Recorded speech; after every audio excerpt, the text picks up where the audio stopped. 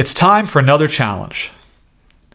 Your challenge this time is to pause the video and modify Bullseye to keep track and report the current round of the game. This is a review of even more techniques that you've learned in this course. To do this, you have to do 3 things. First, keep track of the current round number starting at 1. Second, increment it whenever a new round starts. And third, display the current round number in the appropriate label. Remember, these challenges are important because the process of trying things on your own and repeating what you learned is exactly how it really sinks in.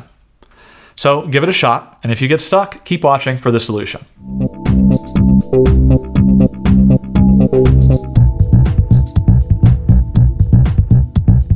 So we're back in Bullseye, and we want to modify the app to track the rounds. It's going to start out at round 1, and every time we play a round, it should increase the next number.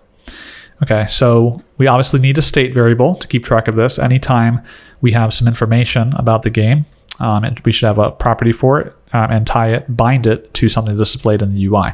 So @state var round equals 1. To review, anytime we change this variable, because it's marked with @state, it's going to refresh the body automatically for us. Okay, so when we tap the dismiss button on the alert, we want to increment the round. So that's where we do self.round equals self.round plus 1.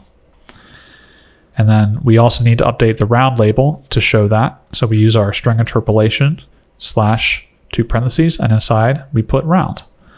That's all there is to it. Now I can build and run. 19, something like that.